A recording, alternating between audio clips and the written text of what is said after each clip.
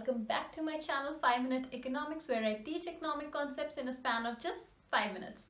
So today's topic is Pareto efficiency and theory of second best. So in this video, I'll be talking about what exactly is Pareto efficiency or Pareto optimality, the conditions for Pareto efficiency along with the production possibility curve, and then I'll be moving to the theory of second best with some examples and diagram. So yeah, let's get started. So coming to Pareto efficiency is the most efficient point we can ever be at. It is also known as the theory of first best or a state of economic nirvana. It was developed by Vilfredo Pareto and hence the name Pareto efficiency. Coming to the definition, it is the condition when no individual can be better off without making at least one individual worse off. So since we are at the optimum stage, we have to make at least one individual worse off to make one individual better off.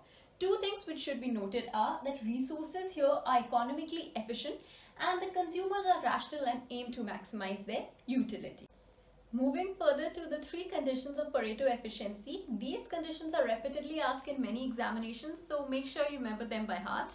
The first one being efficiency in exchange. This is from the consumer point of view. Here we have MRS(xy) for consumer A is equal to MRS(xy) for consumer B. So this MRS stands for marginal rate of substitution. This means that when a consumer wants to increase the usage of one commodity, he has to reduce the usage of another commodity so that the utility he derives remains just the same. Second one is efficiency in allocation of factors of production. This is from the producer point of view. Here we have MRTS for firm A. LK is equal to MRTS LK for firm B, where L and K stand for labor and capital respectively. So MRTS is the marginal rate of technical substitution. This means that when the producer wants to increase the quantity of one input, he has to reduce the quantity of another input so that the output remains the same. Lastly, we have efficiency in product mix, which is the amalgamation of the first two conditions. MRTS XY is equal to MRS XY. So thus, these are the three conditions for Pareto efficiency. Moving further, I'll be explaining to you the concept of Pareto efficiency with the help of a production possibility curve.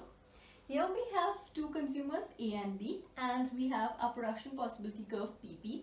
We notice that all the points lying on the PP curve, that is B, E, D, F and C, are Pareto efficient.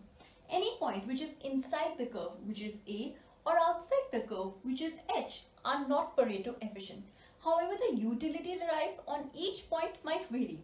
For example, on point D, we notice that both A and B derive the same amount of utility, that is 50-50. Whereas on point E or point B, we notice B derives more utility than A. Whereas at point F or point C, we see that A derives more utility than B. So this is about the concept of Pareto efficiency.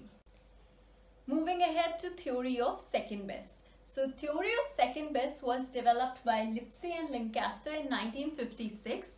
This theory states that when we cannot get the first best, we opt for the second best. So this is a condition very true in real life as well, that when we cannot achieve the first best situation in our life, we move to the second best. So when we are unable to satisfy the three conditions of Pareto efficiency, we need to go to the second best option. We might need to move inside the PPC for that.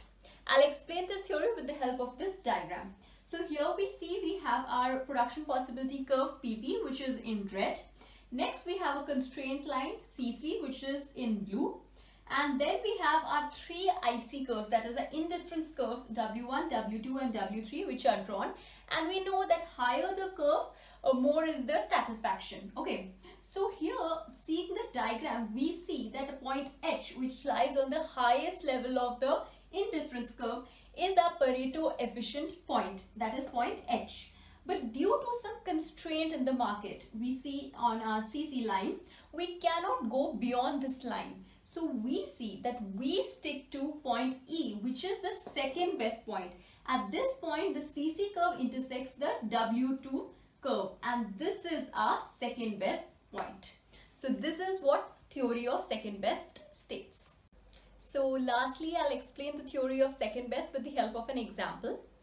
So for example, I need to make chocolate mousse, and to make chocolate mousse, the two ingredients which I need are dark chocolate and fresh cream. Due to some scarcity in the market, I do not have fresh cream available. Now what do I do? Do I make chocolate mousse with just the help of dark chocolate? Maybe the mousse I make is not liked by people, or maybe I suffer a loss. Or the second best option is that I use dark chocolate and make a product which doesn't require fresh cream, like maybe chocolate pudding or chocolate cookies, and that is the second best option. In real life too, government uses this theory.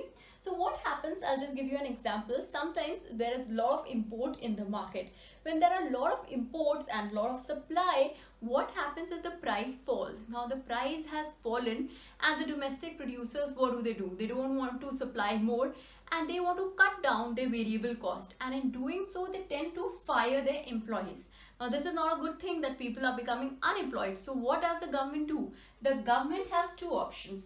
It can either use the domestic policy or the trade policy. If it uses the trade policy, it can implement tariffs and reduce the imports, or it can also use the domestic policy, that is give subsidies to the domestic suppliers so that they also don't suffer. So these theories of second best and Pareto efficiency are used in real life as well. And this is all about Pareto efficiency and theory of second best. Hope you did find this video useful. Thank you so much for watching, and hope to see you in the next video pretty soon.